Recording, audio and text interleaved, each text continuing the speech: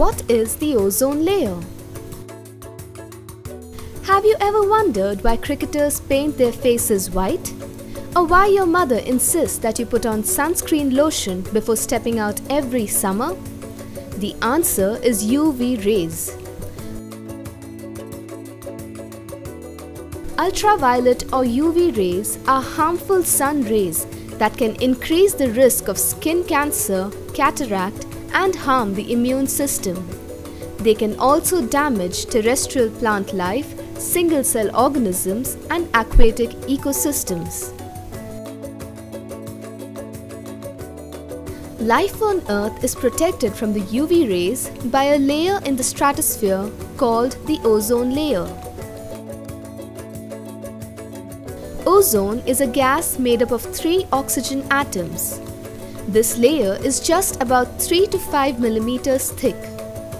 This thinly spread out gas has been protecting life on the Earth's surface from UV rays for billions of years. Our ozone shield is now being deteriorated due to certain man-made chemicals, primarily chlorofluorocarbons (CFCs) and nitrogen oxides. CFCs are a group of chemically similar gases used in refrigeration systems, air conditioners, aerosols, solvents, and in the production of some types of packaging.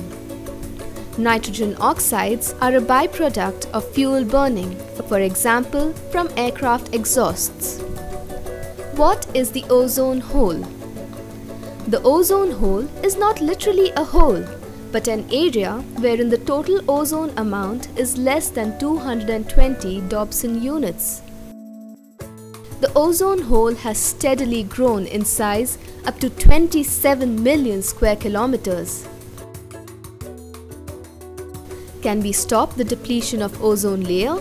Yes, we can! All we have to do is to reduce the production of those chemicals that cause the destruction of ozone, like CFCs and nitrogen oxides.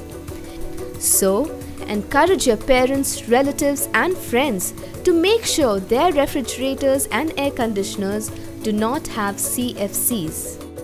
Activity: find out the names of scientists who discovered a recurring springtime Antarctic ozone hole.